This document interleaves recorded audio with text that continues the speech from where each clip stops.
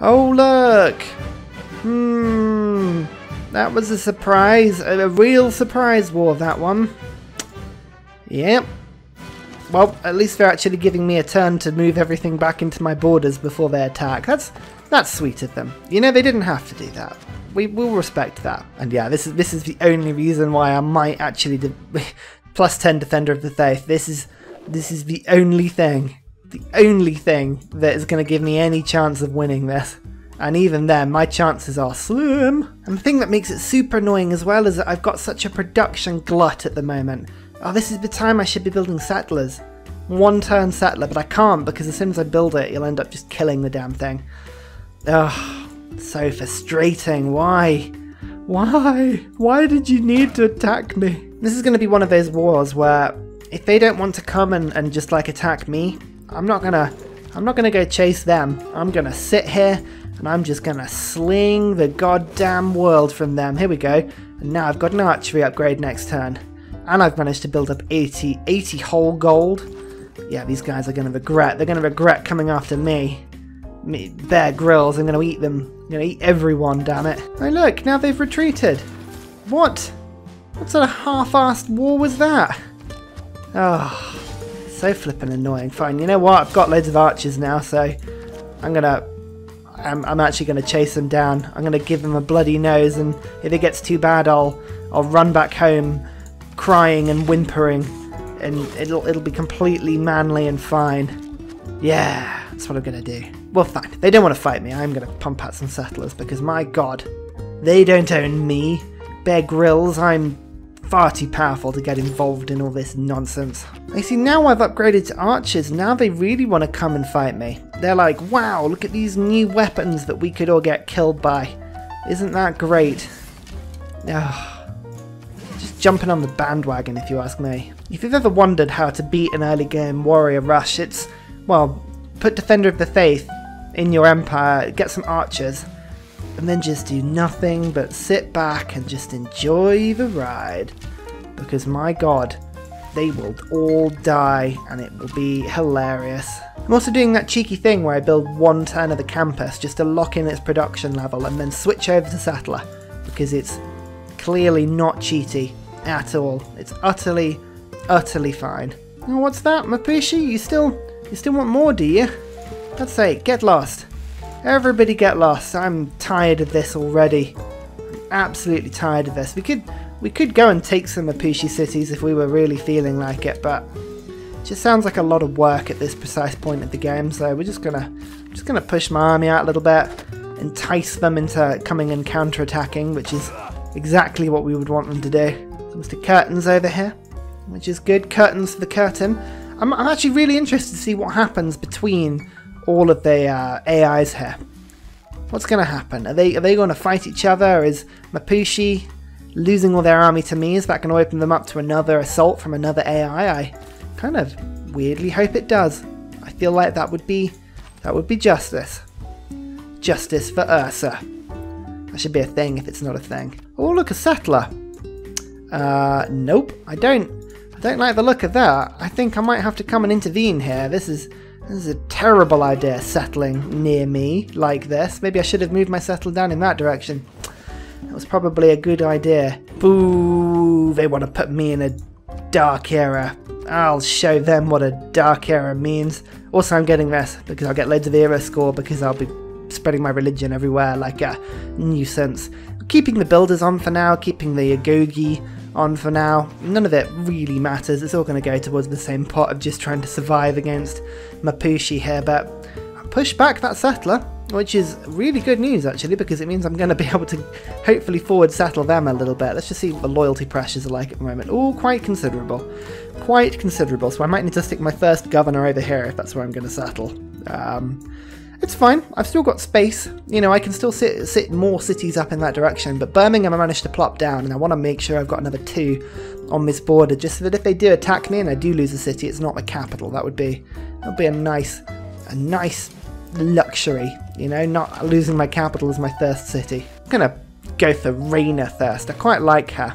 Stick her straight in the capital, build up a couple of promotions on her, and you start getting +2 gold for every citizen, which, if you're Bear Grylls, is a lot of citizens. It's essentially what we're going to be doing, is just glutting on population. Oh, hello, Gandhi. We found them all. We found the crew. So actually, you know what? Everybody's really on top of each other this game. It's going to be interesting to see how long I can survive before they start overrunning me. That city has 35 strength. Well, that means they've got probably swordsmen, or at least some other scary early game unit, so yeah, we got to be careful about pushing too close. We've given Mapuche an incredibly bloody nose, to be fair. La Torre is not she will be regretting attacking us, I feel. Let's just move the units here. I just want to chase down that settler. If I can pinch a settler, that's going to be the ultimate success for me. I will be so proud of myself if I can do that against Deity AI. It would be magnificent, a beautiful moment for everyone involved. Oh, we might be able to do this. There's other troops in the area, so this is risky. This is really risky. But you're gonna... Oh, for God's sake. Movement issues. Damn it. Anyway, I've got a city over here. Sheffield. What a wonderful city Sheffield is. And Americans, how'd you pronounce that? 2 guesses. It's Birmingham, or it's not. One of those is correct. 17 gold per turn for peace. That's a nice deal. That's a really nice deal. I don't like doing it outside of my turn because I want to be able to see what they've got, but yeah, there's nothing I can do at the moment. Ah, the settlers run away.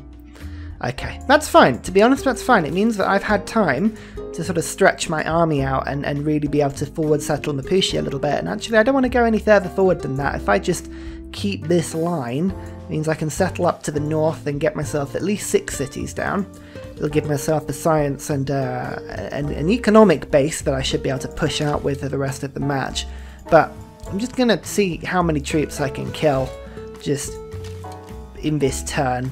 I don't like making peace without knowing that I've inflicted maximum damage on the enemy. You know, it's prevention. If nothing else, it's making sure that my tomorrow is safer. And that is what it's all about. You know, sometimes you've got to attack somebody to defend. Aggressive defense. It's my favourite sort of defense. Well, I think I'll take that peace deal. Let's have a look and see what you can give me. Oh, I've got 34 and then only give me 17. I feel that's slightly unfair, but I'll take that. I'll take that for now. Mapuche, you've got a deal. You've got a deal. I survived though. I survived the Deity initial rush. I'm not entirely sure how I did that, but I'm not going to complain one bit. Ugh, Russia's spreading their religion to me. That's not nice. We're going to have to discuss this. Oh, they don't like me enough to promise that. Yep, this is going to be fun. This is going to be super fun. Anyway, I built the government plaza.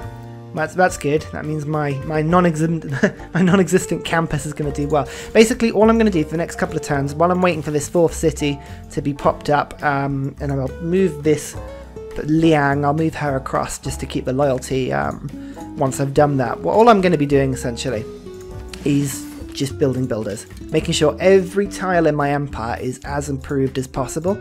And once I've done that, I'm hoping that essentially I'll be able to just get 20, 30 population cities while the computer is just doing its thing. I'll be able to tech up, build an army, and then go to war. Now, that won't happen because something appalling will happen that ruins my plan. But until then, it's not a bad idea. Birmingham is going to be such a huge city. Look at all these farms with the extra Bear Grylls special on top of that. It's going to be a good old city, this. Oh, the loyalty on this city is going to sting, but it's okay. Right, quickly. Oh, that's not the one I want. Let's get somebody moved across. This is always really quite fun when you can do this groundbreaker. You know, actually, I might put Magnus in charge. Let's reassign him to Plymouth. There we go. Nice. Plymouth should be on the sea, I feel. But for now, that's all right. 4 cities. 4 cities. That's not too bad. I mean, I'm still last, which isn't great, but I mean, that's fine. I'll do all right. I've got Russia. Russia's being killed. It's fine. Russia will disappear pretty quickly. But if I can wait until I can get some decent troops, I still think I got a chance. Here. One thing that might work quite well is actually Lisbon is fairly safe behind my borders. We might be able to, if we can keep Lisbon safe, we're going to be able to get a lot of commercial districts that have a lot of adjacency bonus. might actually work out quite well for us here. Yeah, I'm cautiously optimistic about that one. So if you're wondering whether or not the Bear Grylls ability was cheating, just take a look at here at Russia, right? 7 population 422. At the moment, I've got 8542. Like it's not dissimilar really. That +1 food, just it gives me that little bit of bonus that the computer would have got anyway. Do you know what I mean? Like they cheat. The computer cheats on Deity. I feel no shame about giving myself a little bonus to get through this difficult time. Also, keeping on top of population or housing here is really tricky because my cities are growing so quickly. Look, Birmingham is already capped out. There, Sheffield is already capped out as well. Just granaries everywhere. Granaries and farms. Now, this is an interesting one. Do I go the classical republic and get myself more housing and amenities as well as more great people points? Or do I go for autocracy? Oligarchy and get myself the extra combat strength. Now, I would normally love to go for the housing. Really love to go for the housing, but we're going to have to go oligarchy because I need to keep myself safe. I'm also going to go for this one, plus 75% science in cities with a holy site, because I do have a holy site, so let's go for that quickly. That would be quite fun. Get myself the extra... I can't even do that. Can't even do that. Just extra points and then Lisbon will love me eventually. Now that I have a shrine completed, which is a very good thing, I'm just going to quickly finish the campus because I've got all that bonuses at the moment, but I'm now going to start building a couple of missionaries because my god, Bear Grylls is brilliant and I need the world to know how brilliant he is. Otherwise, just what's the point? What's the point in going on if I can't tell the world how brilliant Bear Grylls is? It's my one saving grace. We're also going to get audience chamber. This is the one. Amenity and 4 housing. Any city with a governor in it. Which is 3 of my cities at the moment and will soon be 4 once I finish that building. So yep, it's gonna be good. Also, trader units are going to be immune to being plundered on water tiles. Boring. Lisbon sucks. This religion is going to be really tough to get rid of. Oh, I really need apostles. But we've done it. We love Bear. We love Bear Grylls. We need to spread this across our entire civilization and make sure that nobody else gets in because my god, literally the only thing that's going to keep us alive, especially now Mapuche seems to be coming back for round 2 with catapults. Yeah, we need that bonus to defense and quickly. There we go. So the hall finished. We've got 17 housing in London now. Birmingham, we put the cardinal in because I think that will help keep my religion out from, you know, Russia's just slowly encroaching. But you can see already Sheffield's got 10 possible housing and Plymouth has got 9. So we're going to start getting huge cities now. Commercial hubs. They're also another important thing that we want to be building. Libraries, of course. Everything's important. Everything's really important. But just getting all of these districts down as soon as possible is really going to help. Look at that, +4 adjacency. Yes, please. And we've also managed to spread our religion to everybody, which is a real positive. Oh look, Russia's managed to slip a city round, but it won't keep the loyalty on it, so I'm not too worried. I am worried about these warriors who have just appeared there. What's going on with these guys, eh? I'm just going to have to move a couple of my troops back. I don't think I'm in too much problem. What I'm also doing is along the border here, I'm just building a double encampment just across this river just to really give Mapuche as much issue as possible if they did choose to come and attack me, which no doubt at some point they will choose to do that. But I'm so far I'm quietly confident about how this is going. You know, it could be a lot worse. It could be a lot worse. We've now got a population 12, 7, 6 and 5, which is really good. It means the latent science in our empire is pretty good. It means we can just work a lot of tiles, make sure the production's nice and high. I think, yeah, once we've got feudalism, we should be rocking. I might settle a couple of other cities, but we're going to get 1 extra city up there from when Russia loses inevitably that. So I'm not too much in a rush. It's just a matter of who we're going to attack first. I think it's going to have to be Russia, but there's no rush. There's no rush. Building up the infrastructure for now. Just make sure we don't fall behind in tech too much, which I don't think we will. But I am beelining crossbows at the moment just to make sure that if they do attack, they're not going to be able to fire over the top of the river. But yeah, I hope you guys are enjoying. This is a little bit different to what we've been doing the last couple of weeks. And let me know, do you think, while looking at this game, that you too would be able to beat the Deity with the AI Plus mod on? I'm cautiously optimistic, but I am ready for that late game Deity rush when the entire just world collapses in on you. I think if we can get to the atomic age and we can build ourselves a nuclear army, I think we might do alright. You know, we can just drop the bombs on people.